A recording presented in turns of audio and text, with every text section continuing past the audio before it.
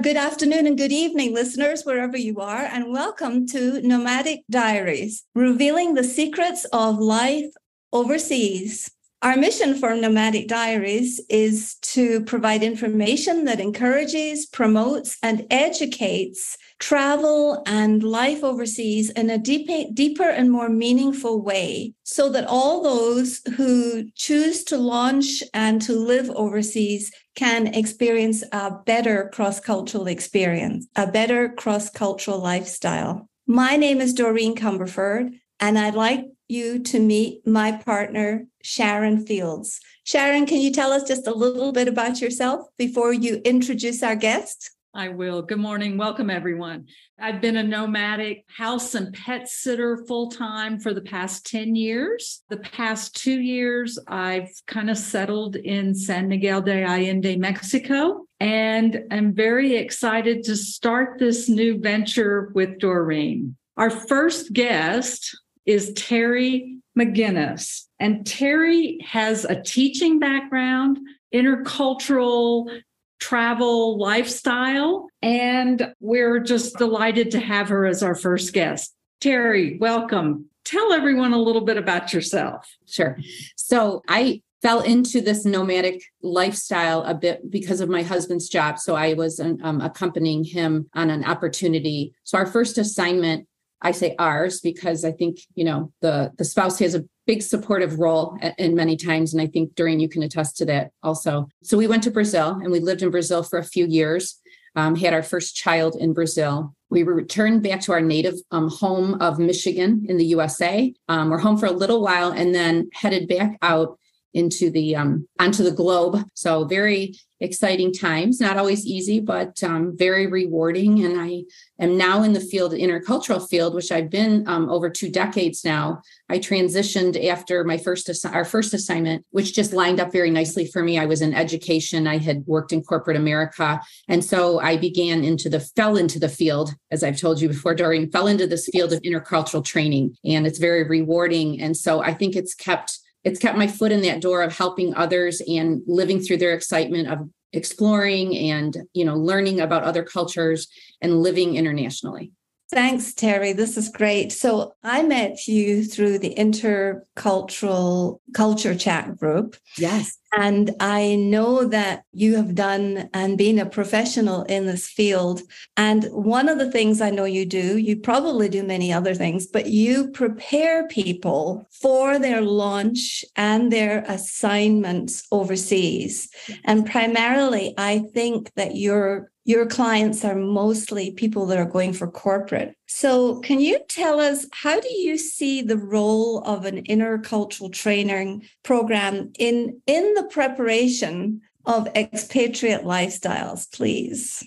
I obviously I'm doing that. So I believe in it quite strongly. And I think it is very helpful to families. And I think it serves many roles, not even from an educational standpoint of understanding the mechanics of a move, the psychological transition that people go through when they go to another country and try to understand a culture that's different than their own. I also think it's a support role in many ways. And I see myself, as a responsible cheerleader for them to help them feel confident about move and to feel good about the decision that they've made. And I see that my programs do that for people. I sometimes have clients that come in, maybe I have a spouse, it may be someone's opportunity, one person's career opportunity, and the spouse is making a huge change for that opportunity. They may be negative about it. They may be afraid about it. And I see my role is to help them feel good about it and positive about that. Also, but in a realistic way, I think all of us in this room understand international moves are not always easy. There are some growing pains, there's bumps,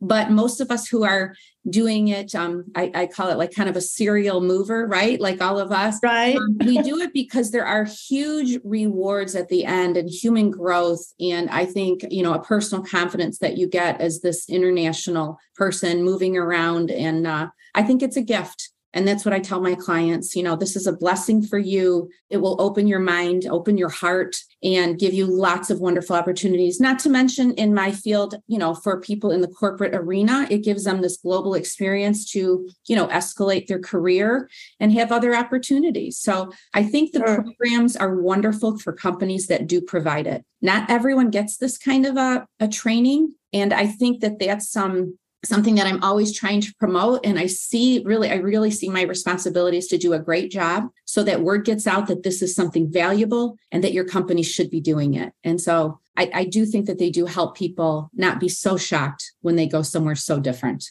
This is really helpful. And my follow-up question to this was, I had started to build a little course last year called It's Never Too Late to Relocate, because I found myself as a trained expat who had jumped through all the hoops in every decade from my 20s to my 60s. I had moved internationally. Yeah. And where Sharon and I are currently living, we're living in San Miguel de Allende in Mexico, which is close to the US, but we find that not everyone has that training. Do you think it would be helpful to have that kind of training for people that are in their third chapter of life, let's say? Absolutely. I think you can always learn something. I think you can always grow. And, Doreen, you remind me of something really important. There are different phases in our life in general, right, that we go through as people. And I have seen expats be expats at different phases in their life. And one really great example is I can think of a particular expat that I've worked with. I actually ask her to come help me sometimes to talk to my clients because I feel her vast experience and going through expat life at all these phases really benefits my clients. So she was an expat with babies like myself, right? Then with children going through school, then, with high school kids, then her children away as college students, and she's living away from them. And that's a whole different struggle for a parent. Then she's, and then was living away as a grandparent, and missing grandbabies. So I really do believe that at different phases in your life, you can use different support, and those international experiences can have a different flavor because you have different things on your mind. And also, for me, I think, one thing that someone said to me that I think was really very, very true is they said, geez, when I moved and had my kids, it was easy. I went in, I had the school, I had a PTA, I did all these things. I had friends, like a drop. Instantly. When I went without children and I was all by myself, I had to find a group. I had to find an organization. And actually, when I was in Brazil, there was a woman who was at that phase in her life with a lot of international experience. And she helped found the International Women's Club of Curitiba. And it was a wonderful organization because we had expats at all levels, right? The beginner, the newbie, the seasoned one, the one with the babies and the one with the grandchildren and living away from their family. And we all had our own different worries and later on top of cultural differences and navigating all that. But I find that all of that training would be applicable to everybody. And I think you can also help people in like your position, Doreen, who's had a lot of experience and now is at a different phase in life, maybe than maybe the young new people coming in, is to create bonds of mentorship and things like that. And I think of some of the women that really mentored me, I think to be a good expat and to get me through the culture shock things. So yeah, I'm a total proponent of educating ourselves till our very last breath. Thank you. Great answer. Education's so important in all life. It really is. And I think it keeps us, it keeps our brain working. It keeps us young. It keeps us energized. I think we should never, I hope I never lose that desire. Right. So true. Yeah. So are there qualities that you believe the successful and happy expatriates possess?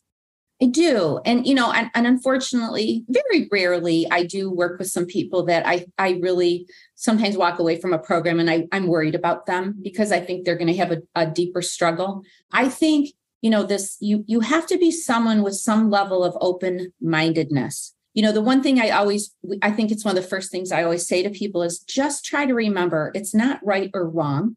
It's just different. And I think you have to approach these assignments and different cultures in that way. It's different. It's okay that I might not understand it right now, but I can be respectful. So I think this open-mindedness, I think, is really critical for a person.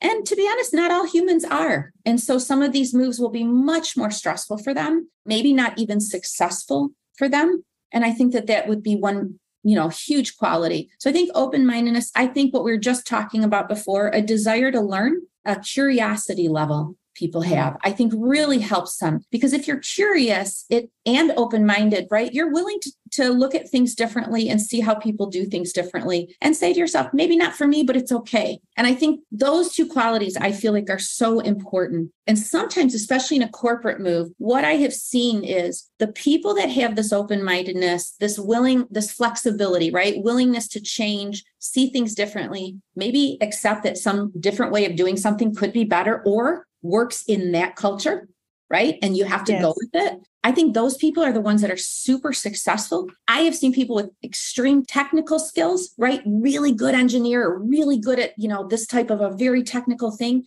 but they don't have this other part. They don't have this socialness to them, this social skill, this openness, and they suffer because I feel like they have a lot more cultural conflicts because they're quick to judge that it's wrong. Right. And this is the way we do it. And I think that that's tough on people. So I do think that the people that are more like this are much more successful. And I think both of you had enough international living that you have seen, what I'm talking about. There are the people that are, really doing well. And not that I think you have to be realistic about it all. But I think I see some of the people that are really suffering. And for me, I think that they have not had the right attitude either and not had the right qualities. And I remember a woman I met and she was so negative and she was basically counting the calendar days. And I said to her, with that perspective, it's like being in prison and you're just marking off a day. And I said, life shouldn't be marking off days. You should find a way to try to embrace and enjoy your life, because to count off 2 years of an assignment or something like that, it's terrible, It'll take forever. Yeah, it is. And I think when you start with that mentality, then you have set a tone to what your experience is going to be. You've decided it's a prison sentence, whereas you can decide you can make it something else. And I think how we position our mind, about these things makes a huge difference in these kind of moves. Do you have a follow-up question to that? I don't. Sure. If not, I think that's very clear. And we talk a lot about growth mindset versus a closed mindset. Yes. And having a growth mindset where you're willing to accept that you can be educated, you are curious. There are things I don't understand or know. And I'm finding myself in that situation here in Mexico. It's easy to live here as a US citizen, but it's what don't I know? Right. What is it that I don't understand and see in this culture? And that's where I sort of try and live on the cutting edge of my own mindset, is continually push those boundaries. And so I think that open-mindedness is a huge piece of being an expatriate. So we have one more question for you. In your experience working with a lot of global companies, you've actually dealt with a lot of the globally mobile people. And can you share some good and bad examples of a company's role in helping the expat experience to be successful or not successful? Is there sort of a gold standard for a corporation to seek to land on in order to get their people prepared, ready? Because when you're corporate, you're going for a purpose. You're going for a corporate purpose. Right. And not only do you have to have your family, your logistics, your healthcare and everything taken care of, you have to have your mission taken care of. Is what am I going to achieve here? Because we know that it will be measured at the end of the assignment. Can you speak to that a little bit, please? Yes, I can. And I think there's sort of this umbrella of what happens in corporate moves. And, corporate moves, I think people, when they have companies doing a good job, are very, very fortunate. I honestly think as an American in a country of, where immigration has been in our past celebrated, I think of people that have been successful in my country who've come with a suitcase. And I think, okay, I had a lot of support and a lot of help. And that's what corporate moves generally will be. What I have seen in the last 20 years is there's kind of two segments of support that happen from a company. They have sort of the mechanics of everything, the visas and the, getting the paperwork and getting the travel and getting the person actually to the destination. So that's one side of it. Then they have this other side of where when you land in the country, we call it destination services. It's just the, who's going to get you from the airport, make sure you get to a temporary housing, help you find housing in a school and all of these kind of things. And then the third part is, that support of transition, cultural understanding, and that sort of thing. So those three pods, I think, are important. And I think companies that are doing well and employees that are happy and want to keep moving with that company are hitting all of those marks. What I see, because I'm in the cultural part, is I think sometimes a real disaster can happen in the destination service piece of it.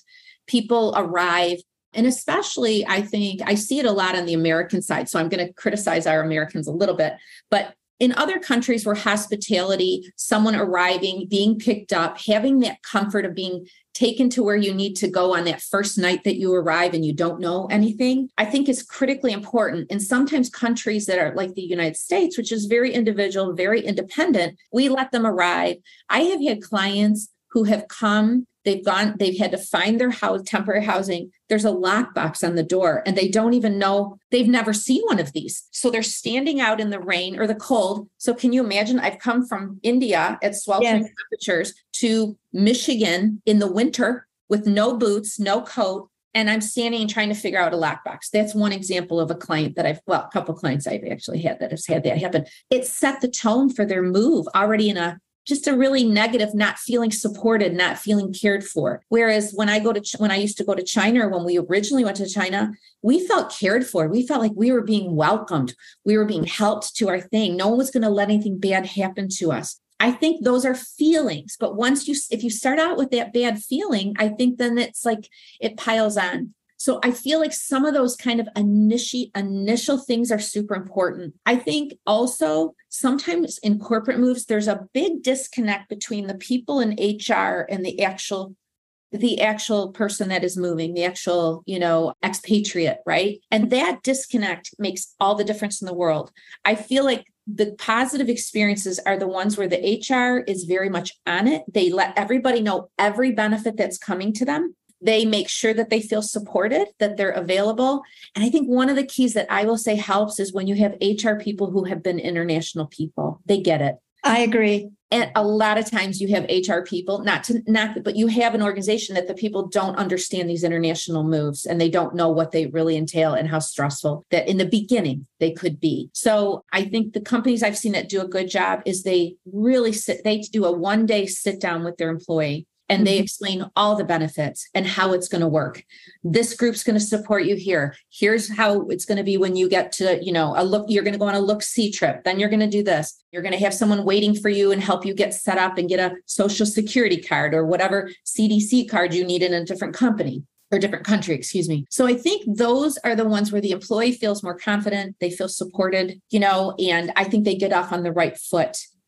First impressions do sometimes make a big difference how we feel going forward. They do. And I always say to my clients, by the time they get the cultural training, sometimes I've had clients that are very angry, very negative with me in the beginning. And then I find out that they've had this horrific initial experience. And so, I try to smooth it over and explain things to them and help them understand what my role is for them. And then usually we do pretty well, but I can empathize with that. It's scary feeling for people. Well, I'm just glad that there is such a profession as intercultural training and that there are people like you to help in the world. I can relate to that a little bit. When we arrived in Japan, we arrived at Narita Airport with 18 pieces of luggage, I think, and a 3-year-old. An 18-month-old.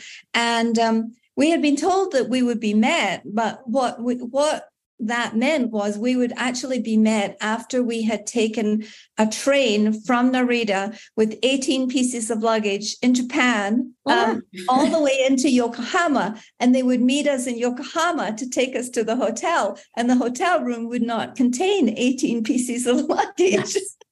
So I am very aware and familiar with those kinds of arrivals. And the same corporation, actually, when we moved into Saudi, they did a lovely job. So it is very country specific, isn't it? And when we moved into Saudi, you arrive there, they take you straight to your house, give you the keys, and in your fridge, you have long life milk, you have long life kind of bread, some kind of bread, you have tea, marmalade, coffee. I think there's 6 or 7 items that every employee arrives and has in their fridge. So you feel like it's something, it's a start. And then they say, oh, and tomorrow morning, the welcome lady will come and meet you. And how relaxing does that make you feel? So I'm just glad there are people like you that are smoothing the pathway for people who have been injured or traumatized during the process. Yeah. And I do try to communicate too. I think I see my role also is, when I hear these stories that are not positive stories, I then communicate with my company and let them know,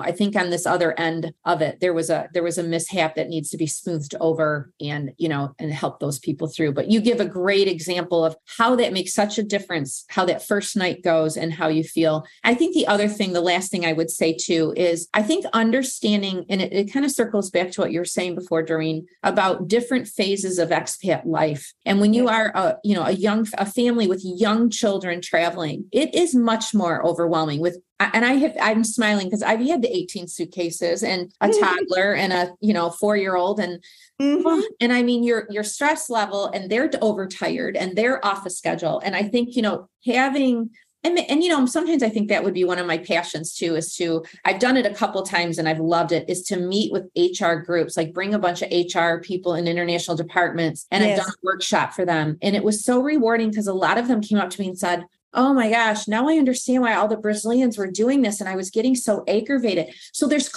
cross-cultural misunderstanding even between, these groups, right? And I think I felt so good because I felt like there was a great impact because a few of those HR people that said to me, I understand now, I'm going to do things different. This makes so much sense to me now, right? Instead of feeling like they had some complaining expat on the other end of a phone, right? Then they understood. And so I think that there's always work we can do in this field. And that's a great example. There's work we can do on the back end of it, on the when someone arrives and being that welcome person. And quite frankly, I want to say to every expat out there, those of you who have lived somewhere and you are welcoming the people in your company coming in, and you take someone out for a lunch and you help them go to the grocery store. Expats are doing this work. They're doing some of the work that I do on the ground, helping people as they land. And I think that's the beauty of expat life that I loved. I felt like I was always in some small town community, even though I was in some of the largest cities in the world. People help each other. And I think that's the nature of good expats, right? We've walked in each other's shoes. And I think we do the work. We're doing this work all the time, every day. It's an excellent message to conclude on. Sharon? Thank you so much, Terri, for helping us launch our podcast, revealing some secrets for our listeners. Where else can we find you and information that you have put out? I am on LinkedIn, so you can find me there. I have my own company. It's called Intercultural Passport. I do a lot of work out there, and then I do some nonprofit work for the Interchange Institute. I'm currently training trainers, so I'm really enjoying that work. So people who, like you in the field, who decide I want to do some more formal kind of work, and I just need some background how to do that, I'm offering Train the Trainer courses, and I'm really enjoying that. I feel like one of my passions also is I want this good work to continue.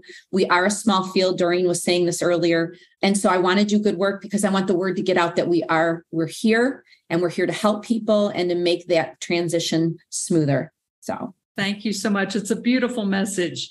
And you've been a great guest. Thank you. Thank you I'm honored that you asked me to join, and good luck with this podcast. I'll be watching. Thank you. And we hope we will put all this information inside the Nomadic Diaries show notes that will go out with every podcast. And we'll be letting you know as soon as it is released, Terri. Okay. And we welcome all the listeners to tune in for more wonderful guests with impactful and serious messages that can make the difference in intercultural living across the globe. Cheerio for now.